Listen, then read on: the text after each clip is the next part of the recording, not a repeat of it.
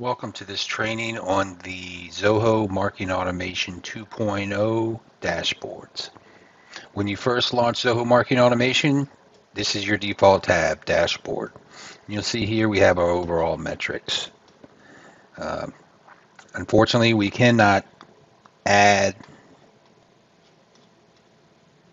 metrics and widgets and reports to this dashboard.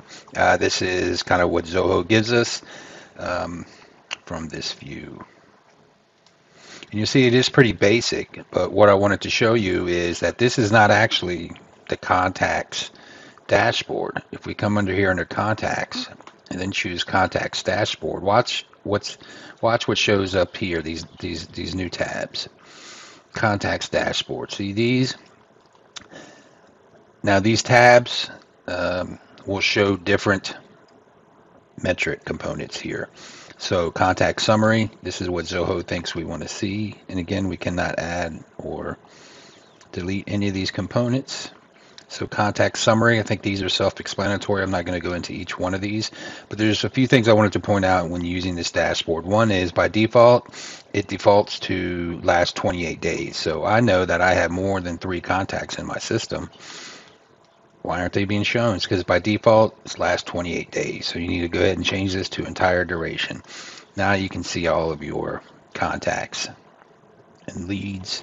You can see all their metrics.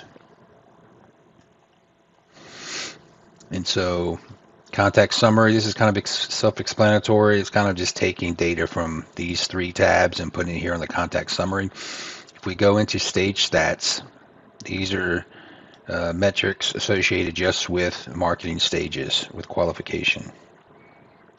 So we have our attribution here, stages created by time.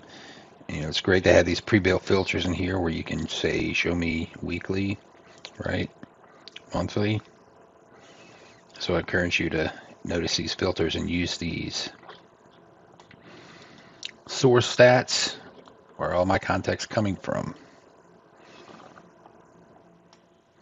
Location stats.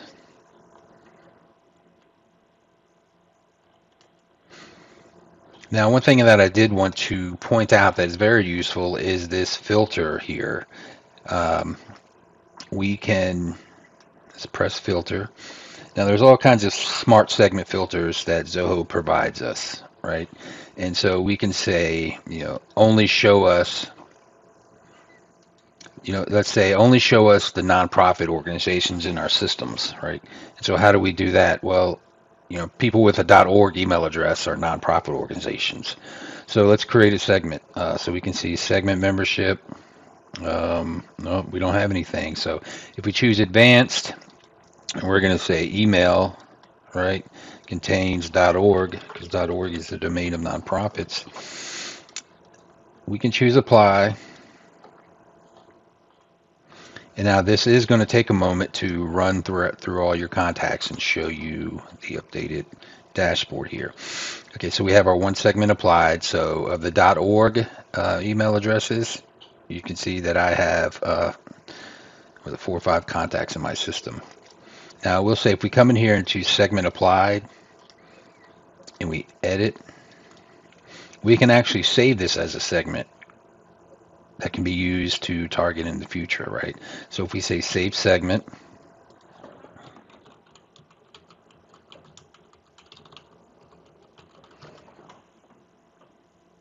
save and apply. So now we've created a segment and this dashboard is showing us our metrics contextually. So as I go through these tabs now, they should show us only those contacts with the .org email address.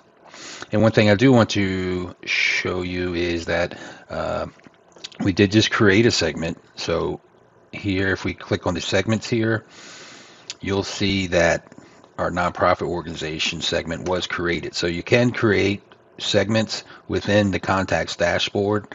If you do that, just kind of for a one-time or one-off, you may not want to create a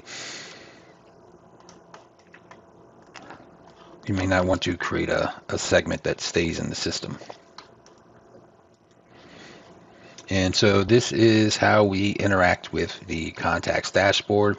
I'm not going to go into detail on exactly what these widgets are relaying right now, as we'll go into these uh, in a future module. But this is Zoho Marketing Automation's 2.0's dashboard. It's a huge improvement over Marketing Automation 1.0, and I'm super excited to use this in the future for myself and for my clients.